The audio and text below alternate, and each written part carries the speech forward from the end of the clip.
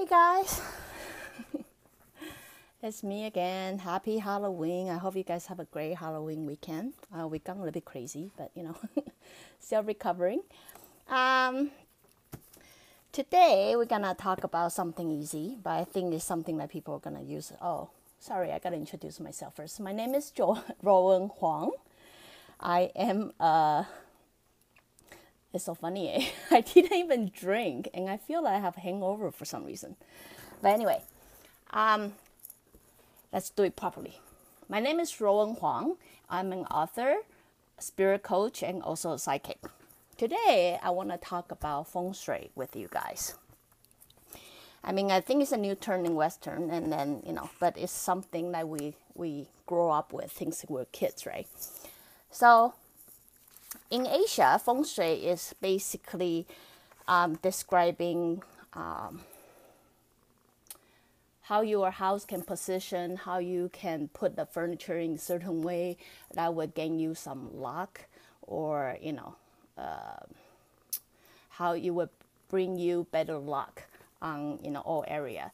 So in Taiwan, they can be really professional about this. They can actually come up with a measurement thing. They will tell you specifically what to put using the element that we talked about before. If your house is a lack of water element, they will suggest you to put more water so you can keep that supposed to stimulate the flow, the energy flow in your house in a way that will benefit you. So,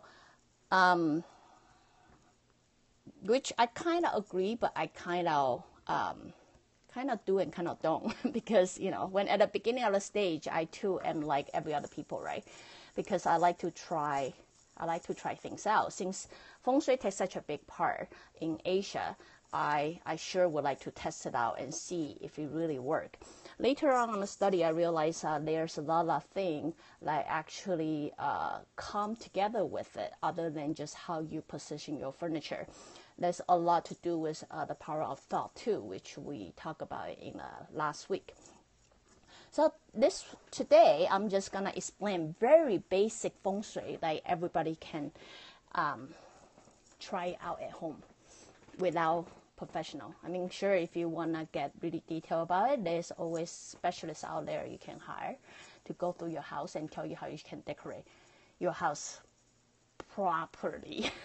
But, then again, in my mind, I think there's a lot to do with power of thought, how people think, and what people believe too. So today, let's explain Feng Shui. Feng Shui is actually two words in Chinese. One means wind. Feng means wind in Chinese. Shui means water. So, I'm just curious if people ever wondering why bring luck to the house have to be named wind and water? Because I do. I'm just curious, right? I'm curious to know why those two words, symbolize the luck of the family. So, it's not until later on the stage when I actually get introduced to the element of earth and things like that, and able to see how energy flow, I start to understand why Feng Shui means Feng Shui. So, Feng Shui is basically the energy that flow in your house, right? So, if you want to know your house got good flow of the energy, the best way is to put yourself as wind or water position. Imagine yourself as wind. Imagine yourself as water. When you first walk into the house and then you flow through every room, it give you a smooth flow, right? The chances, if you go into a house and give you a smooth flow, that you don't have so much clutter, don't have things that's in your way. You know how sometimes we walk around the house and something's always in our way. We always trip. We always, think. The chances you better want to move that thing, because you imagining yourself as wind or water, right? So what you want to create here is actually create a smooth flow. Smooth flow in your house, like every area seems very, clear, and then, try to flow through every part of your house, imagining yourself as wind and water. Does it flow smoothly?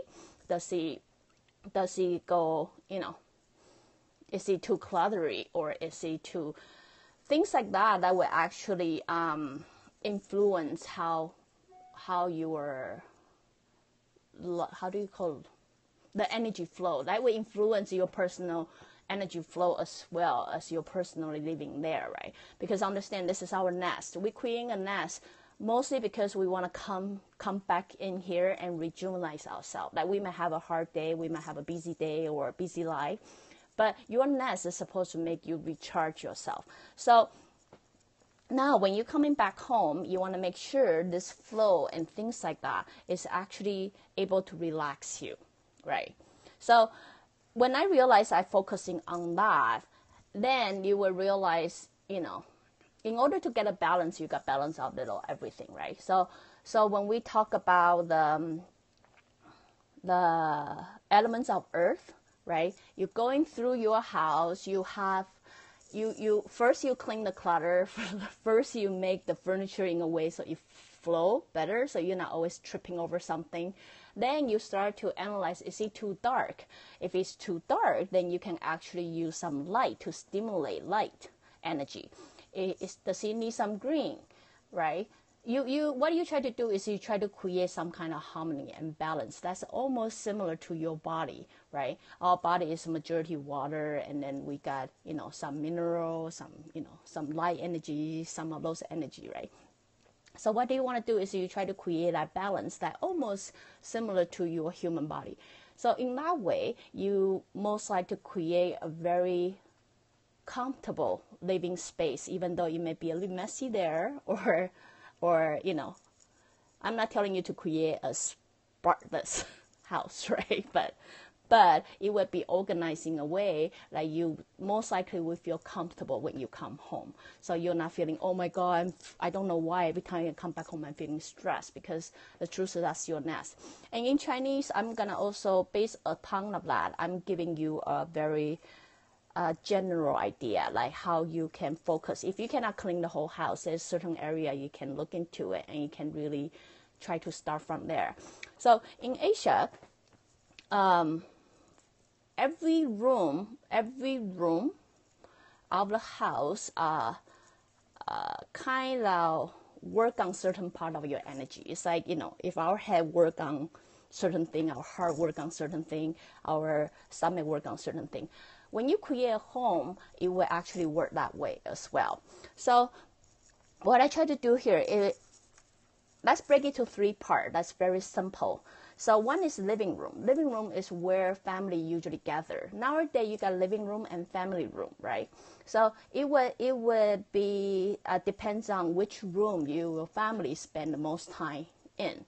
If your family spend the most time in the family room, then I would consider family room is your major living room. But if your family spend more time in the proper living room, then the energy of the living room would be more important. So in Asia, living room is in charge of this family's luck. That luck is, I don't know what other way to describe luck, but luck is, how you feel things are going a little bit smoother for you, and, how, oh, you're lucky, you got that. Energy outside seems to flow a little bit more smoother for you instead of always fight against you. If you want to improve that area, then I will, as I say, focusing on that room, try to make sure that it flow well, not so much clutter, and then got enough light or enough, plant to keep the air circulated, or, fresh air. So that will most likely improve the flow of things. It might take some time. As I say, everything you work is not going to work next day, since our human body is really consistent, feed by energy, right? So it will eventually get better. But if you're focusing on that, it will most likely make things go a little bit smoother for you in the day-to-day, day-in-day-out life, right? Then the second thing you want to focus, which a lot of people do, is bedroom. We spend majority of time in our bedroom. We probably don't know, but we do. Average people spend 8 hours because they have to sleep, right? So what bedroom in charge is your health, right? So in Asia, we're really focusing on the bedroom because we watch out if there's anything above our bed, if there's anything that will stop the energy from flowing clearly. We make sure there's no clutter under the bed because we want air to be able to pass through and things like that. So again, as I say, imagine yourself as a wind and water. Walk around the bedroom, remove the thing that you think's often in your way, right? That you trip over, you hit it, you knock yourself silly or something like that. The thing is, you probably want to remove that thing from your bedroom. Again, bedroom is where you sleep. It matters your health. If you can keep it, comfortable. If you walk in, you feel comfortable. Like what do is you open your door and then you walk in and see what feeling that give it to you. Oh, another incident again. So the chances that's how it will recharge you next day too. The other thing, another important space that in Asia's mine is the kitchen. Kitchens actually influence your wealth. That's why Asians always like to stock a lot of food. We always want to make sure we got leftover. That's based on the understanding we want to have leftover wealth, right? So the flow, when you go through the flow of the kitchen, what I always notice is I find a lot of stuff going on. A lot of stuff going on in the kitchen, right? There's a lot of things. If you go to Japanese house, there's a lot of clutter sometimes too, even on the kitchen counter, things like that.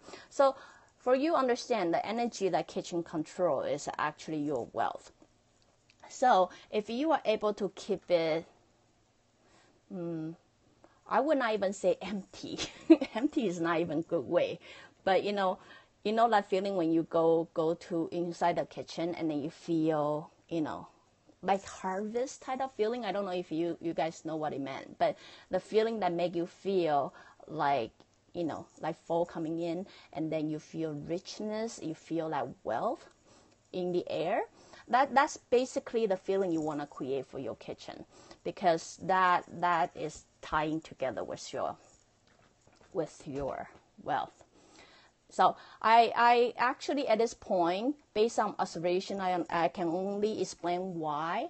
I can only explain how it ties into your luck. I had some idea, but I'm not quite,